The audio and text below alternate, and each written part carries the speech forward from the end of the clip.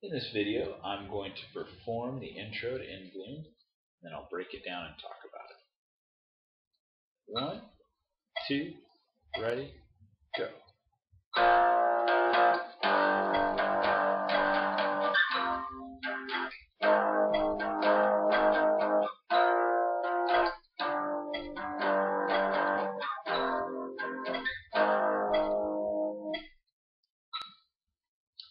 So, these first 4 measures of the intro have 4 chords. They're all 2-note power chords.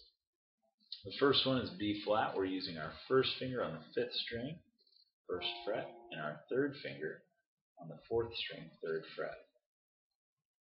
So then we shift to the G5, which starts on the 6th string, 3rd fret with our 1st finger, and then our 3rd finger goes to the 5th string, 3rd fret.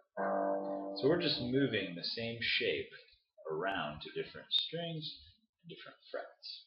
So we start with the B flat 5, then we go to the G5. Then we move down 2 frets to start with the 6th string, 1st fret, 1st finger.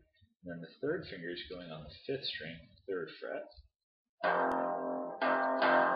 Then we shift up to the 4th fret of the 6th string, our 1st finger, and then our 3rd finger goes on the 5th string, 6th fret.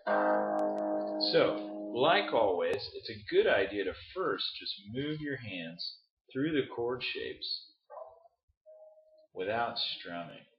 The sooner that you see the pattern in it, the easier it's going to be for you to remember what you're supposed to do.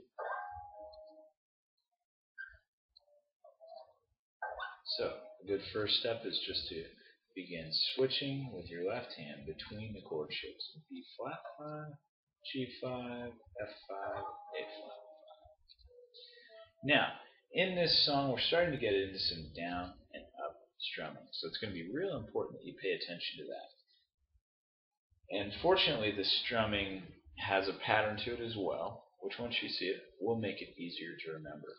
So, the first measure would begin on the B flat 5, down, up, down.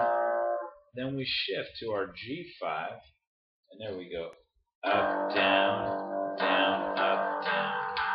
So when you put those two together, you get down, up, down, down, up, down, down, up, down, up. And then for the F5 and the A flat 5, the rhythm pattern is the same. So it's down, up, down, down, up, down, down, up, down, up. Then you're essentially starting to repeat the pattern again, going B flat 5, down, up, down, G5, up, down, down, up, down, down, up, down, down, and you just hold it.